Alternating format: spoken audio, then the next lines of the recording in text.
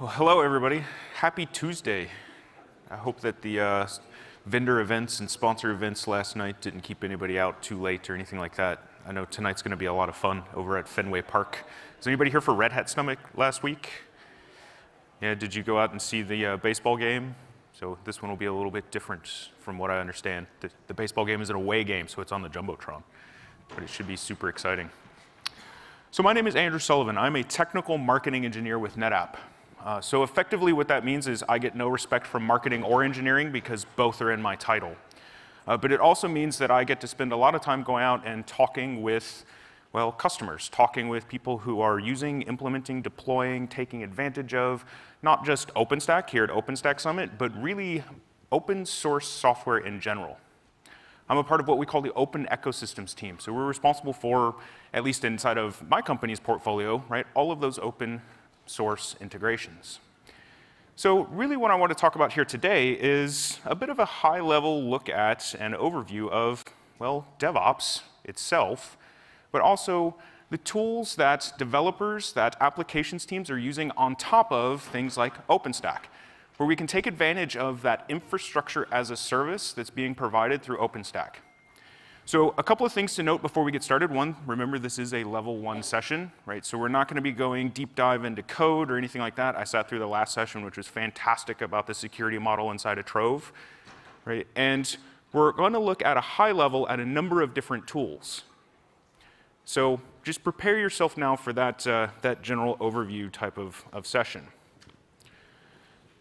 So before I get started, how many of us are infrastructure operators? We're deployers of OpenStack, right? How many of us would consider ourselves developers or application guys, right, who are taking advantage of OpenStack?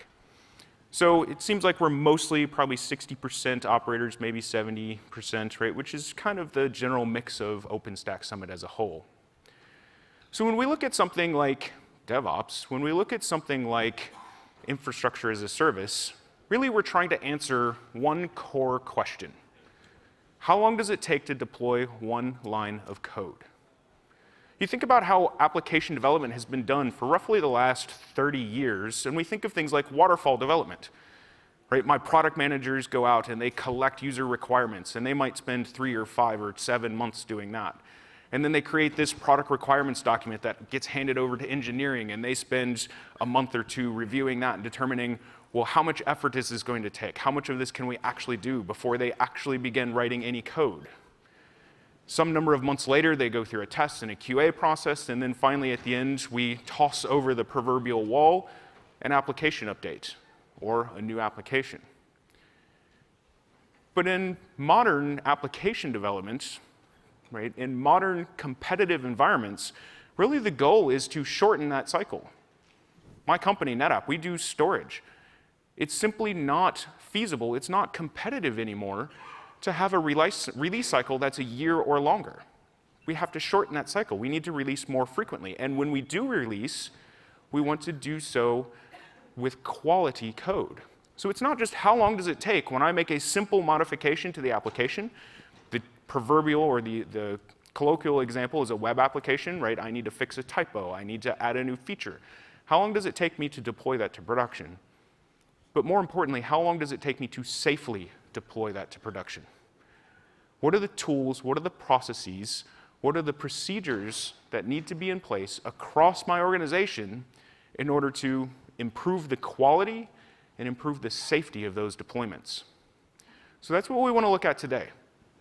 We want to look at this set of tools that are built or able to consume infrastructure as a service, OpenStack. So quite simply, I always like to start off these sessions with a level set. What is DevOps? There's roughly 100 people in this room, and I can almost with certainty guarantee that every one of us has a different definition of DevOps. Those of us who have been in the industry for more than about 10 minutes remember cloud, right? Remember cloud back in the late 2000s, early teens. Everything had to be associated with the cloud. Even now, we have OpenStack, private cloud, right? AWS, Azure, all of these things. If you weren't cloud, you weren't cool. Well, the new cloud washing is now DevOps washing. We want to associate DevOps with everything, even when we don't necessarily know what we're talking about or quite understand what the problem is. So we want to level set. We want to go over what is DevOps? How do we perceive that to be? And more importantly, when the rubber meets the road, what does that look like? We'll talk about, first, desired state configuration. How do we leverage that to achieve something like DevOps? And remember, I want to take the approach inside of this session of how does an application team, how does a developer leverage these desired state configuration tools to take advantage of our infrastructure? So I'll talk about this a little bit more when we get to that section, but remember there's kind of two different ways that we can take advantage of those tools. We'll talk about containers, container orchestrators. Right? I'm sure that you have been beaten to death with containers over the last few days, but do we necessarily understand why containers? I think most people at this point, particularly those of us on the infrastructure side, have a pretty good understanding of what a container is, but my experience as I go out and talk with people is not necessarily why containers have become such a thing, why they're being so widely adopted. And then finally, we want to talk a little bit about the CI and CD processes. Continuous integration, continuous deployment, or sometimes continuous deployment. So we'll wrap up with that, just a couple of tools there, some of the most common ones that we encounter, and how that really affects the process from end to end. Because ultimately, that's what we want to do. We want to improve the process of writing code to deploying code, and all of the steps that exist in between there. So without further ado, what is DevOps? Actually, I will stop for just one moment. Please, at any point in time, feel free to stop me to ask questions. I don't mind at all. I'm happy to answer questions. And honestly, I know this is hard with a big crowd here at a conference, but generally speaking, I hate PowerPoint. So I would much rather answer questions and make this a valuable session for you rather than drone on through PowerPoint. So what is DevOps? If we take the easy route, if we go out and we plug into Google, what is DevOps, or DevOps is, we end up with a really interesting set of responses. These are quite literally the top 3 responses when you type in what is DevOps into Google. And you'll notice that while they are drastically different, there are some commonalities here that I've highlighted in bold and blue. Right? DevOps is a culture. It's a set of processes. It's a set of practices or philosophies. Only in one of those, the very bottom one, does it mention tools. And even then, it's only in the very generic tools. We're not calling out anything specific. You see, DevOps is, at its very core, nothing more than facilitating communication between operations teams and development teams. It's not a fancy set of tools. If you're using, I'll use my company's products, right? If you're using ONTAP, that doesn't automatically mean that you're doing DevOps, right? If you're using Jenkins, it doesn't automatically mean that you're doing DevOps. DevOps is collaborating. It is communicating. It is development and operations working together to facilitate a better outcome. And I very specifically say a better outcome. Unfortunately, no matter how hard we try, I cannot make a developer write better code. I can't. I wish I could. But what I can do is ensure that what comes out on the other end is better quality. Right? We want to make sure that we're not creating bugs, at least not as many as possible. Right? We want to make sure that we're getting as much done in as short a period as possible in order to meet the requirements of the business. So ultimately, DevOps is the practice of enablement. We want to increase the quality and, importantly, the pace of delivery for applications. So you notice in this Venn diagram here, which I kind of like a lot, it was created by one of my coworkers, Josh Atwell. There's 3 types of people that we tend to think of as developers. Application developers, right? This is who's actually writing applications. Typically, they're closely aligned with a business unit or business operations. We have infrastructure developers. Interestingly, these are the people who are, for example, automating against storage systems or the network or automating against our servers. And then we have operations development. How many of us have ever heard of, or maybe we have, or maybe we are on a DevOps team at our organization, right? Oftentimes, operations development and a DevOps team are the same thing. They are responsible for automating the interaction between applications and the underlying infrastructure. They're abstracting that infrastructure, creating that infrastructure as a service, whatever that happens to be, storage, network, compute, and offering that up to those resources. So even though we say DevOps is not a thing, DevOps is not a tangible, my storage operating system cannot do 700,000 DevOps. It can only do a number of IOPS, right? Even though we say that it is an ephemeral thing, we do see people with DevOps in their title, and that's okay. It means that they are facilitating these processes.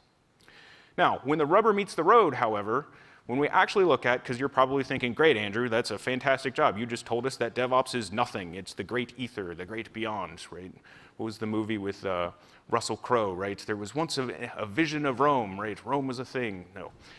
When we talk about DevOps, where the rubber meets the road, when we're actually implementing, what we're concerned about is automation, particularly for those of us who are on the infrastructure side. Where these two things meet is through automation.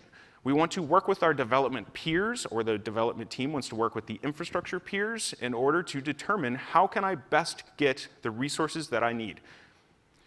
I like to say that Shadow IT was born out of a culture of no.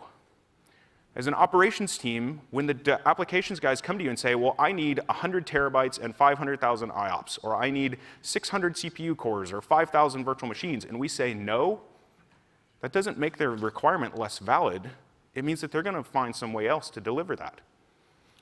So ultimately, we want to figure out how to get away from that culture of no through the use and the philosophy behind DevOps. So I said we were going to look at tools. I'm not going to terrify you. I'm not going to step through every one of these tools or every one of the categories on this. This is a fantastic chart from the ZBL Labs guys that looks at a high level, the DevOps tools ecosystem. Right? I highly recommend that you go to, if you're interested in any of these, check out the ZBL Labs website. It's a great reference point for looking at all these different categories of tools, getting an idea of what they're differently capable of, et cetera. That being said, this is just scratching the surface. I started to put a slide in this deck that's about 400 different logos of different things, but it's so crowded and obnoxious that everybody forgets what I'm talking about and just tries to figure out where their company is or where their favorite tool is.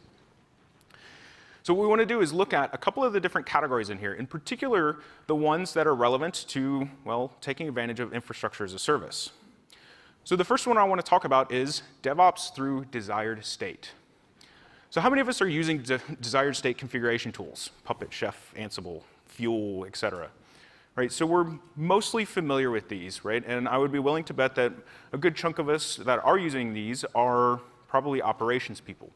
So we think of desired state configuration as a way to take our infrastructure, right, physical resources, sometimes virtual resources, and configure them a specific way. Right? I'm a storage guy. Right? I want to deploy X number of LUNs. I want to deploy Y number of NFS exports that have these configuration options set. But if I'm an application person, I'm more concerned with things like, well, I need to deploy 6 virtual machines. 3 of them need to be CentOS, 2 of them Red Hat Enterprise Linux, and 1 of them is Ubuntu. And I need to have these packages installed. And these packages need to have these configuration settings. And these services need to be started. And they need to connect to each other through these firewall rules. What I'm defining is my application. I'm defining how to deploy my application inside of the infrastructure. I don't really care how the infrastructure is configured, what it looks like, tastes like, smells like. What I care about is how my application is deployed. So desired state configuration gives us that ability at both the infrastructure level and at the application level to create those consistent, scalable, reliable, automated deployments. Right? I know that if I deploy my application into production, it's going to deploy the same as when I deployed it into test. It's going to deploy as the same as when I deployed it into my laptop for development. Desired state configuration gives me that, well, reliability. So when we look across the tool chain here, there's really 3 that come out that are very common across both operations as well as development teams. The most common of these is Puppet, Chef, and Ansible. So before I go any further, and I apologize to anybody from, for example, Mirantis in the room, right? There's a very distinct reason why I did not include Mirantis Fuel in this particular list, even though if you look at the user survey, and I have a slide next, Mirantis is the 3rd most popular one. Fuel, in my experience, is used almost entirely by operations people, infrastructure people. We use it to deploy OpenStack itself. I've yet to encounter an applications person, I'm not saying they're not out there, just Andrew's anecdotal evidence, that we're using it to deploy resources, that we're using it to configure applications being deployed. The other one, possibly notably, yes, sir?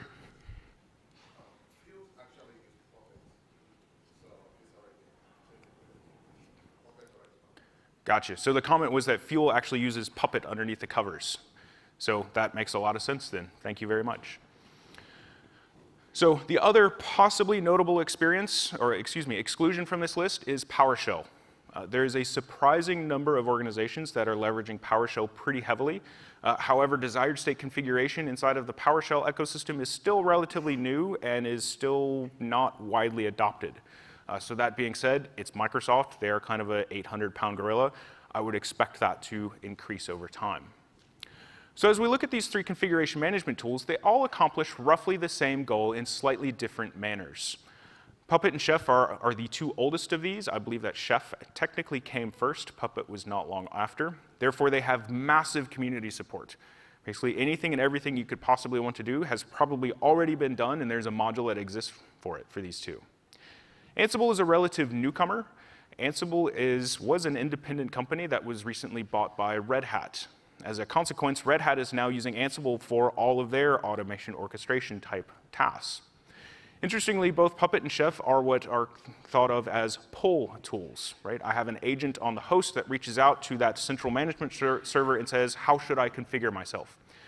Ansible can act in either manner. If you're using Ansible Tower, it can pull. If you're using Ansible, you can push out through something as simple as SSH commands to a number of different hosts.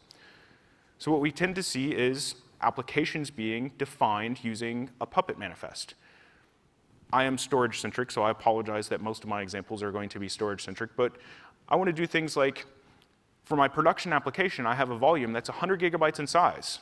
I don't care if it's NFS or iSCSI, right? 100 gigabyte volume that's capable of having snapshots. In my test environment, I want to clone that production volume underneath it. And on top of that, I'm going to stand up the same set of virtual machines, the same set of infrastructure, and deploy the same set of resources. Maybe in development, I only deploy one instance of each. So these tools make it super easy for me as an applications guy to consume infrastructure. That's all we're doing. We're consuming infrastructure, and we're defining it programmatically, because that's the other side of these. It's defined in code, usually YAML or JSON files, which means that it can also be checked into my source control. So I can see over time how my application has changed. I can revert back at any point in time if something goes wrong. So this particular chart, as I mentioned or alluded to just a moment ago, comes from this year's, the April 2017 user survey. So if you haven't seen this yet, it's a bit of an interesting chart, notably because Ansible and Puppet last year were neck and neck. They were both at 43%. This year you can see that Puppet has dropped somewhat behind Ansible. Right? Ansible is becoming a massively popular tool. That's not to say that Puppet or Chef or any of the others are any less capable, simply that Ansible is becoming more popular as time goes on. So this brings me to containers. Containers is where I focus most of my time. Containers is a passion of mine. And containers are an interesting technology.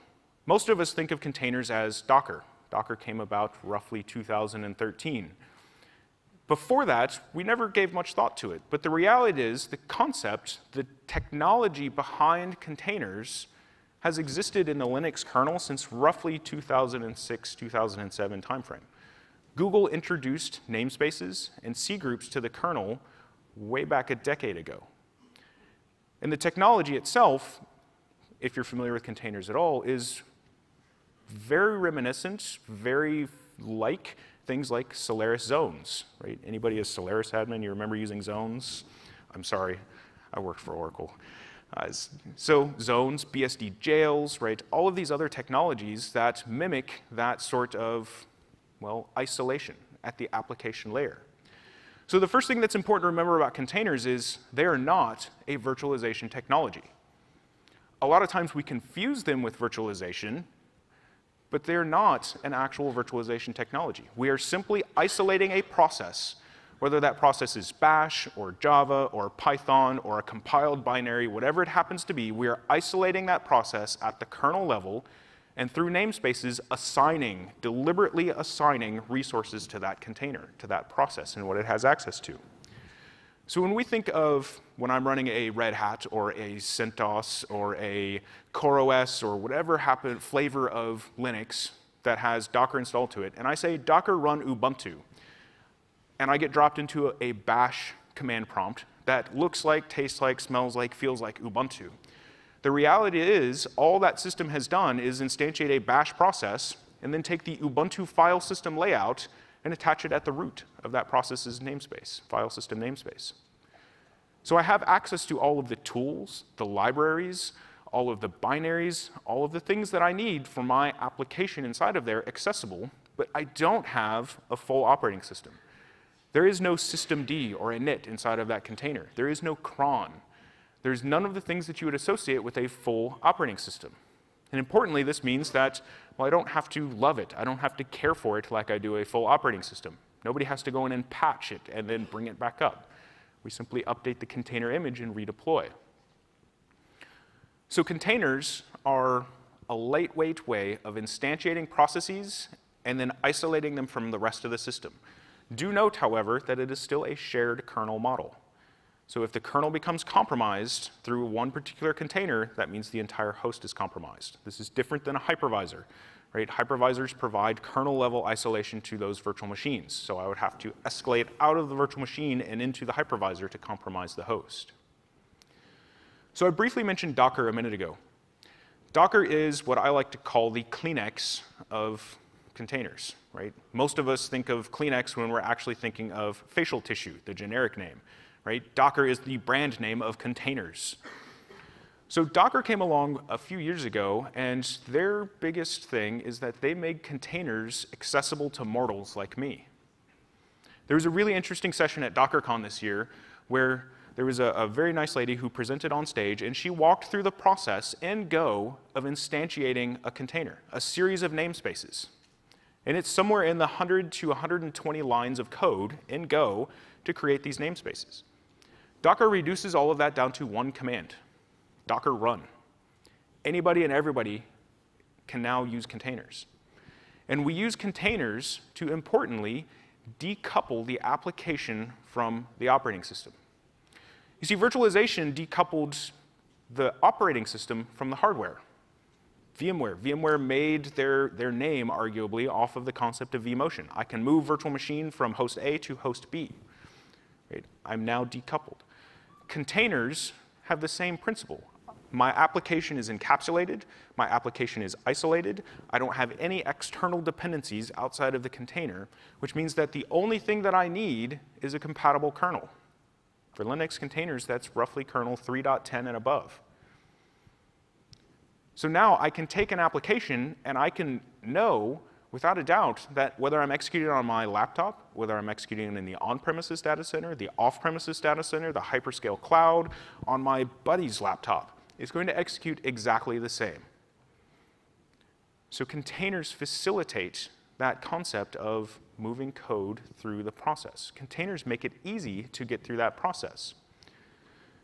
So for us as infrastructure people, that doesn't mean that our applications are actually changing. Still the same application. If it's a Java application that needs 4 CPUs and 10 gigs of RAM when it's in a virtual machine, it's probably going to need the exact same set of resources in a container, minus any operating system overhead. So we need to be aware, we need to plan for, from a capacity standpoint, what all of this means. But it also means that, in large part, we eliminate things like the proverbial, it ran on my laptop, I don't know what's wrong with you guys in operations problem. Because it's the exact set of libraries. Everything moves with the container as we go along. So Docker is a fantastic tool. Docker gives us the ability to very simply, through the command line, create these container images that have all of my application bits and pieces inside of there. It simplifies things like those Puppet manifests, chef recipes that we talked about earlier. Instead of having to define, I need a Red Hat Enterprise Linux operating system with these packages and these configuration files and all these other things inside of there, instead I create a container that has all of that.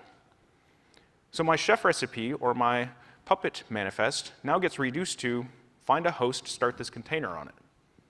Because all of those other configuration things are taken care of.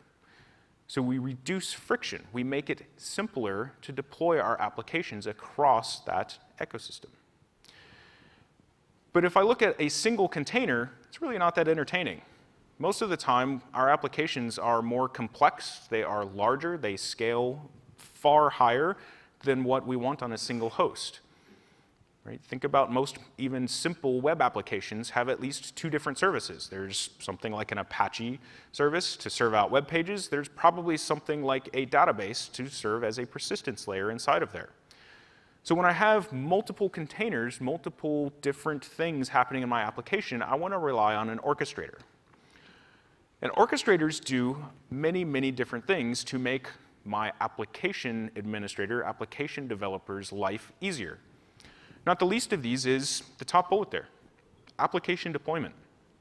For those of us that are familiar with the VMware ecosystem, you can think of this as being a DRS cluster, right? A pool of resources where I just blindly throw virtual machines at it, right? With a container orchestrator, it's I need to deploy these 500 containers, just make it happen. Make sure that they can all talk to each other how I've defined. I don't care where they land, just make it happen for me. So they make it easier to deploy our application. But not only that, they do things like service discovery.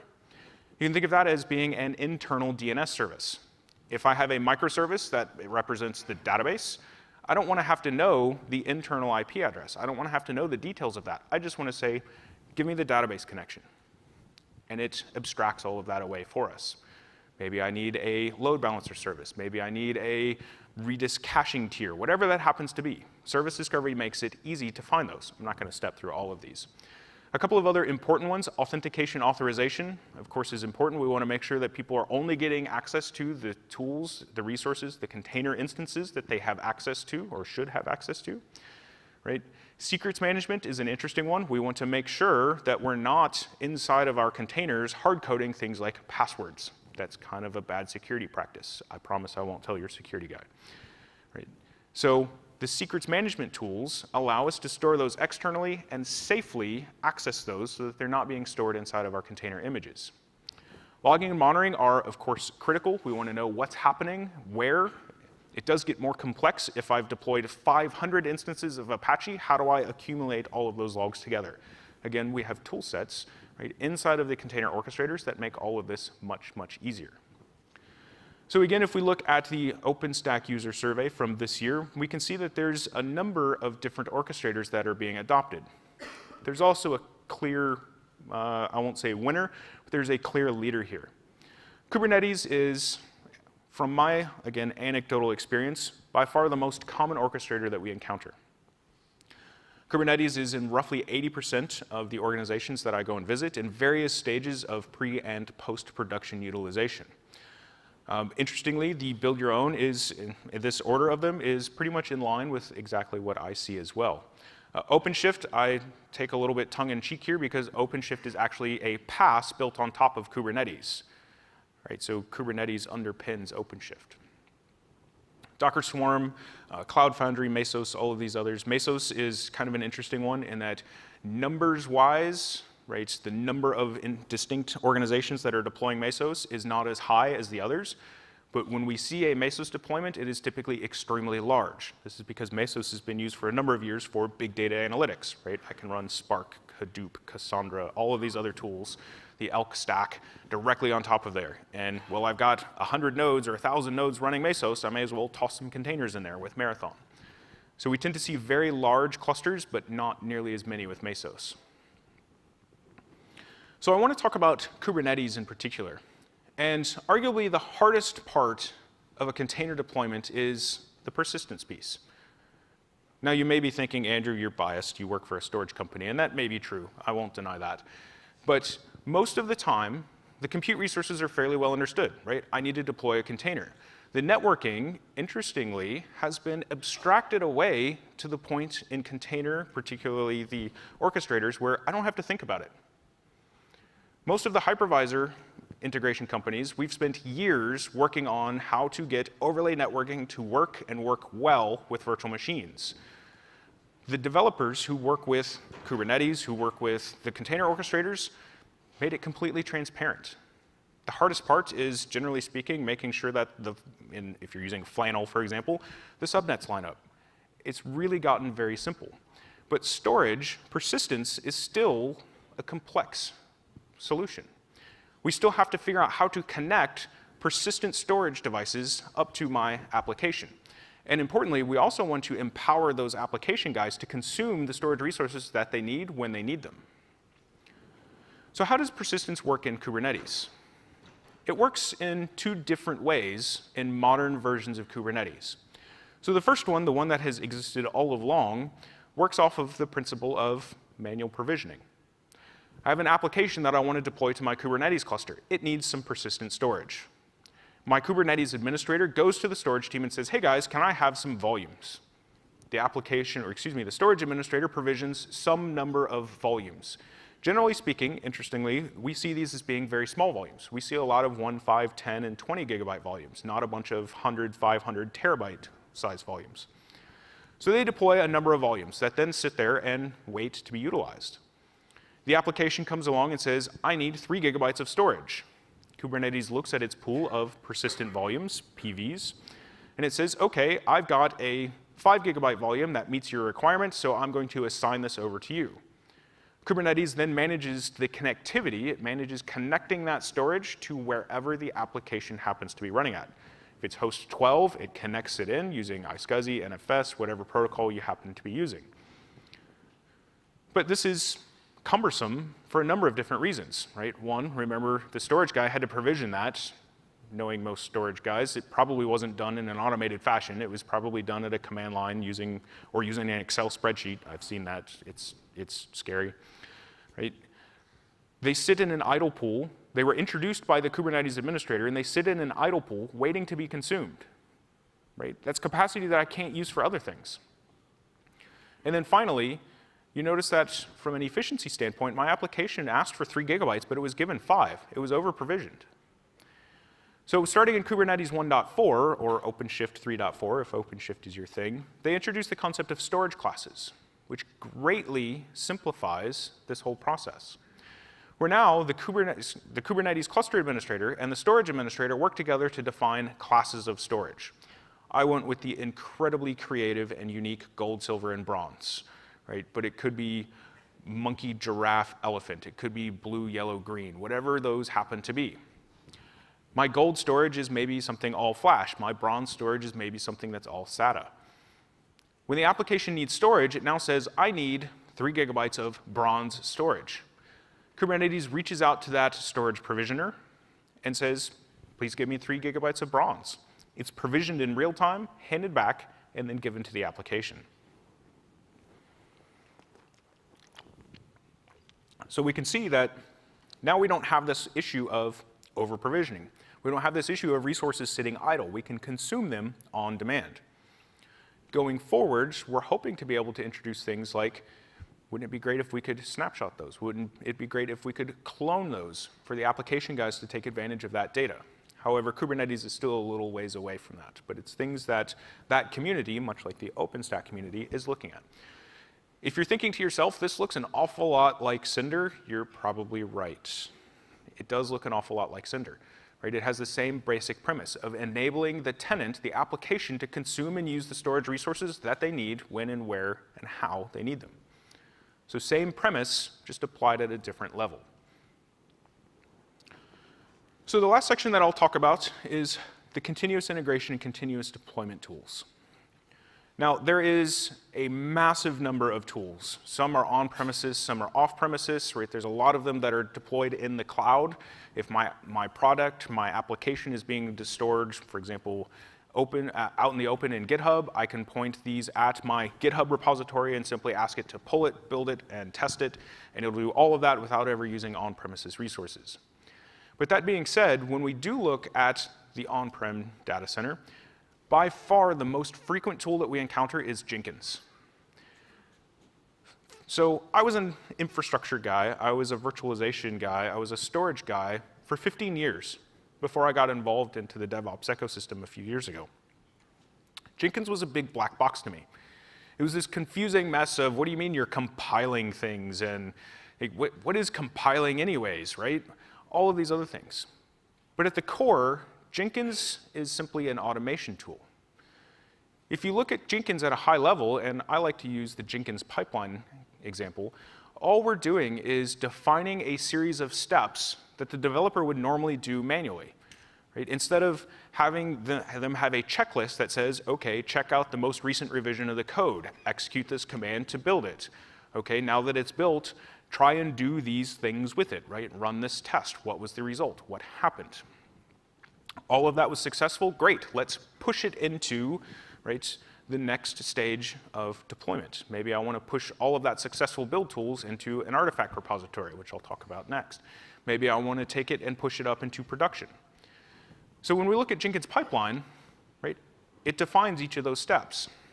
And I like to talk about all of these things in this particular section at the very end, because the reality is, yes, Jenkins has been around for a long time. Yes, there are a lot of plugins and a lot of ways to consume various tools and infrastructure bits. But we can also take advantage of things like Puppet, Chef, Ansible, Kubernetes, all of these other tools directly from within Jenkins. Jenkins is supremely flexible. I can take advantage of whatever I need to as a part of my build process. So I would encourage those of us who are operations people, infrastructure operators, to work with the development teams to figure out what they're trying to do inside of Jenkins, if you're using Jenkins, or whatever that CI pipeline happens to be. So that we can ensure that, hey, did you know that you can automate the provisioning of new virtual machines? Did you know that you can clone this volume using Cinder? Did you know that you can use Puppet the same way that you're deploying the production application into this test environment? And make sure that they take advantage of that. So the last thing that I'll touch on is JFrog. So JFrog is the one that I am most familiar with. That being said, they are not the only product capable of delivering what is, in effect, artifact repository management. So what is an artifact? In the build process, if I am compiling things, I end up with a compiled binary, some object. I want to store that somewhere, because sometimes those applications take a long time to compile. And even though I can revert my code base in SVN or Git or whatever I happen to be using, I don't want to go through a rebuild process. So instead, I take that and I shove it into an artifact repository. And now I can access each of those revisions. Now I can pick and pull from different ones as needed. So why am I bringing it up as a part of this session? Because it turns out that when I create a developer workspace, I can take advantage of a lot of different things that this artifact repository is capable of that our infrastructure can help with. What if I could clone the underlying set of storage that's providing those artifacts, mount it into a virtual machine, So take my Cinder volume, clone it, mount it into a virtual machine that has all of the developer tools as provided by containers, and give them access to the whole revision tree so that they can do their testing, Am I having issues with the next version of whatever library? Am I having issues with a previous version? Now we can attach that. We can give them all of those tools very, very rapidly. It's much easier, much more efficient to clone things at our level, the infrastructure level, than it is at the application level. So in conclusion, I will kind of summarize this as saying, be aware, be conscious, be thoughtful of, be communicative of your development teams and the capabilities that they need. I will warn you against, and I saw a couple of head nods earlier when I mentioned this, of shadow IT, the culture of no. We want to enable our applications. We want to enable our business. Taking advantage of tools like the ones that we've talked about here on top of our infrastructure, on top of OpenStack, is critically important to the success. I also want to remind you that none of us are in danger of losing our jobs because we're helping the applications guys do better. Automation does not eliminate IT jobs. It makes our lives easier. It makes it so that we can focus on the things that are important to the business. One of the examples I like to use is, as a virtualization administrator, who likes to provision virtual machines? It sucks. The first 4 or 5, it's like, oh yeah, this is kind of cool. I can make a whole new server, and it just takes a couple of seconds. The next 10, it's okay, that was neat. Everyone after that, you just kind of want to stab yourself in the eye, It's horrible. Leverage automation. Get out of that business. I know I'm preaching to the choir. This is OpenStack Summit, So we offload much of that through Nova, through Horizon, and through the APIs for OpenStack. So the next slide I'm going to skip over. For those of you who are interested in particular, so I am slightly biased towards my company, we have a great infrastructure resource, right, in what we call NetApp.io. This is the how behind leveraging things like storage with Puppet, Chef, Ansible, containers, container orchestrators, right, all of these things that we've talked about here. It's a fantastic way to interact with our team and find out what's happening as well as how you can take advantage of those resources. So finally, thank you very much for your time today. I greatly appreciate you being here. I apologize that, well, I am almost exactly on time, and I know I'm the only thing standing between you all and lunch. So have a great rest of the conference. Enjoy the Stack City event tonight, and thank you again.